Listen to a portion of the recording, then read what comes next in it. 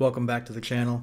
Today, I'm going to talk to you a little bit more about what I've been doing rather than showing you more R. And I think you'll find this interesting, especially if you've watched the 6 tutorials on how to create a Blogdown Hugo website. Now, I'm not going to walk you through this entire process that I'm doing right now, but I am going to show you that I do have it on GitHub, and you can go ahead and pull it and play with it if you want. The goal for me was to take all of my videos. Now I have multiple channels, so I might have 400 or 500 videos total. That's a lot. But on my R channel, I might have maybe 60 or 70, right?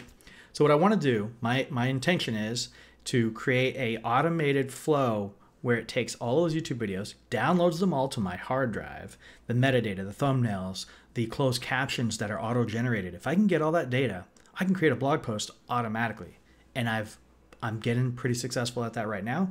Last 2 days I've been playing with it. Probably I put in a lot of hours, maybe 10 hours in 2 days, maybe 3 days or something like that. But so what I have now is right now what you see is this program called YouTube-DL that's downloading all of my content. I had to figure out configuration files for that to get it to download the correct things in the right order without breaking, etc., etc. I have all that. It's all in my GitHub, and I'll walk you through it, but I'm not going to walk you through it in this tutorial. So in the next couple tutorials, if you're interested in creating dynamic web pages based in RStudio, then stay tuned for a while. Basically, what I do though is I have 2 different files, right? So that's downloading, and it's going to create all the stuff in all these folders everywhere. And what I do is I have 2 different files. I have one here that what I use it for is to convert, okay, what do I need? Let's move them to my project file based on the YouTube download stuff. Let's convert things from like one format to another. Let's strip spaces, etc., etc. I do all that. I do some like pre-processing with that. It's not a lot of code, but I'll walk you through that later in more detail. And then I have another file here. Now this one actually creates RMD files for me. Now if you see down here on my right-hand side, the bottom right, all of these RMD files, every single one of them, and the HTML that comes with it because it's been rendered. But think about the RMD. I only have a few here because I didn't download all of them yet. But all of these, every single RMD file, I did not create. I did not create a single one of them. But let me click on one, and I'll show you what I'm talking about. So that script that you just saw, this one, YouTube to RMD, that I created, I'm going to show you how to do that one in the next tutorial in a very basic way. I'm going to say, hey, let's use a script and create an RMD file. And this is all it creates, right?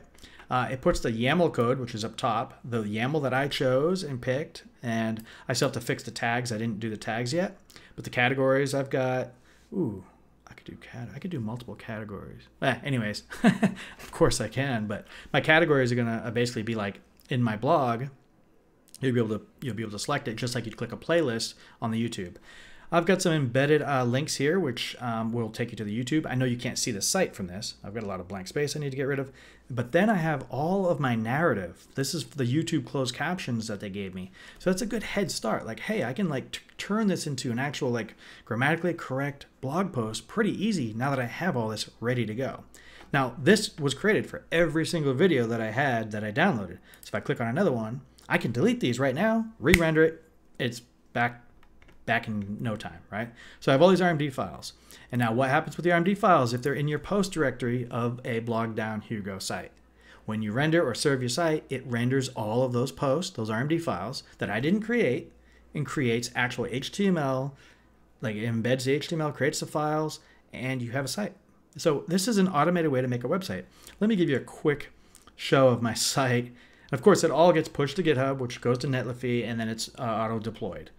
All right, so let's see. I'm going to pull a tab over, and I'll just show you what I have up there today.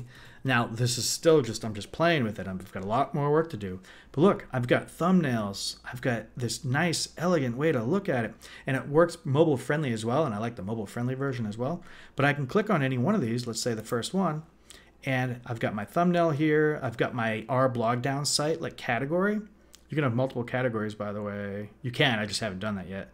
But then it's got all my narrative, right? And I didn't write that narrative, YouTube did. So it's like, how can we automate the heck out of this? And then if I click on this, it'll go to my YouTube video. So I might even make it so it's an external click, I'm not sure.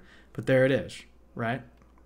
So if I click on categories, you can see all the categories I have. I'm going to try to match those to my playlist automatically so that my playlists are like, hey, it's not a category, it's a playlist, but it's on my website. And then tags I haven't done yet, but tags will be something similar. It'll be whatever tags I have in YouTube on those particular videos, I'm going to import them in. And then eventually, of course, I will update the blogs to be legit blogs. But I think this is going to help with SEO traffic. Like, hey, you've got a lot of content on there. Bring somebody to my site. And then, of course, I can add a discuss channel where you can comment on it. What I really want to do is make sure the code is there for you. So right now, I haven't really been giving people code because I just didn't really have a good, convenient way to do that. But now I do. I'm going to start creating an RMD file with the code, which is funny. I actually had a description in my YouTube video that had like exact code you need in the RMD file. But because I was pulling the description and putting it into my RMD file, my RMD file was rendering code that came from YouTube. So it was rendering that code, which caused an error because it was actually dealing with like local hard drive stuff, which you don't want to, not really with an RMD file that you hand off to somebody because you can't store and save things through most browsers. Anyways, so this is it. It's very nice. It's a good start. And like I said, it's all coming from the Hugo, Blogdown, Netlify, and GitHub. All of this came from that. So I will walk you through bits and pieces of this throughout some tutorials, and I hope that they're useful for everybody. That being said, let's call it a day, and I will leave the link to the GitHub at the bottom so you can at least clone it and mess with it if you choose to. You're going to need a lot of help probably with the YouTube-DL. Hopefully I'll have a post for that as well. I do want to keep this R specific, but I do think that since I'm using R, this is relevant to the channel. So if you guys like this type of information and you want to do this, please subscribe and follow and share and like and all of that good stuff.